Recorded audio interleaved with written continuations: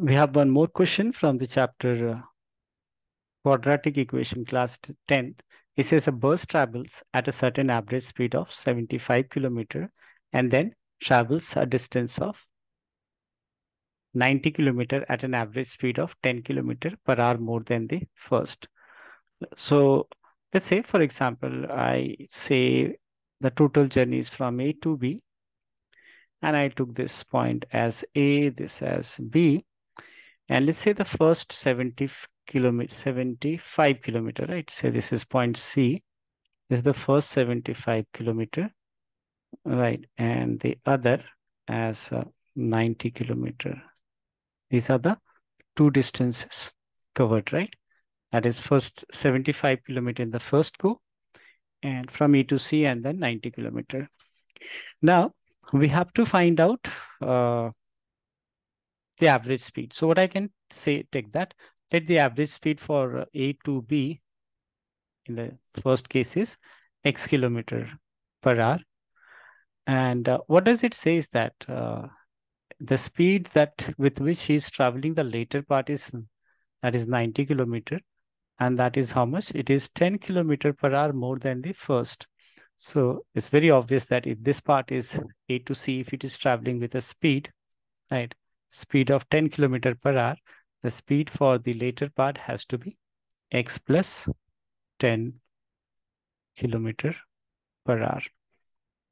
So you can write down these steps that let the original speed be X, and the speed from the next part, that is C to B, or the average speed for the next second case is X plus 10 kilometer. And then you'll say according to question. Or you can do one thing, you can find out the time in the first case. So I'm calculating time. As you know, time is equal to distance over speed. It is distance over speed. So time, if I say in the first case, say T1, distance travel, as I can see, is 75, and the speed is X. So it's 75 over X. Similarly, if I find the time in the second case using same relation, distance upon speed, distance is 90, and the speed with which it is traveling is X plus 10. Further, as you read the question, it says that it takes 3 hours to complete the whole journey. That clearly says that the sum of these two time, that means time in the first case plus time in the second case, should give you how much? 3. Now simply replacing T1 with its value, that is 74 over X, and T2 with its value, that is 90 over X plus 10 is equal to 3. This is what we obtained, a relation. Now we have to convert this into a quadratic equation. So for that, we'll be taking LCM. I'll solve this on the other section of the page. So this is, if I take LCM, clearly the LCM is going to be X multiplied by X plus 10. So this will come as 75 times X plus 10, and this will come as 90 times X, that is equal to 3. Now with further solving, it is 75X plus 750 plus 90X. That divided by X into X is X squared plus 10X is equal to 3. Clearly now we'll be doing cross multiplication. So I'm doing the cross multiplication. So this is 3 times, I'm multiplying this with this, right? So it should give you what? This will give you 3x squared plus 30x. And on the other side, I can see this plus this. These are like terms, right? As you can see here, this is 70x, 75x, and this also is in terms of x, right? These are like terms. So we can add them and say this will give you 165x plus 750. Actually, I took it as 1 and then I did cross multiplication. Now, simplifying it by writing in the standard form, this will give you 30x minus 165, right? What I'm doing here, this 30x, right? And minus 165x. right? If we transpose on the other side, it will be minus.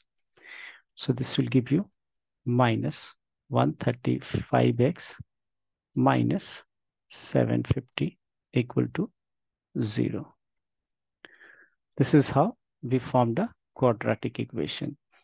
After obtaining this quadratic equation, I can say I can reduce it by taking 3 as common. If I take 3 as common, I'll get x squared minus 4 times is 12, 5 times 15 plus x minus 250 equal to 0. Next, we need to solve this.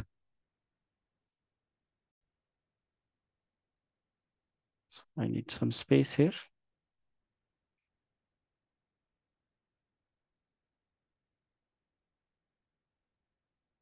Right. So now for the next solving, I'm going to factorize 250, and from the factors of 250, we will obtain 40. So it is 250. Yeah, let's do by 550 times. Yes, we got it. So we are going to write this. Let's say 3 will become on transposing other side. It will become 0. Or you can say that 3 into some number is 0. So 3 cannot be 0, right? So at the end, it is this number is 0. So you may write one more step, that is x square minus 45x minus 250 equal to 0. This is x square.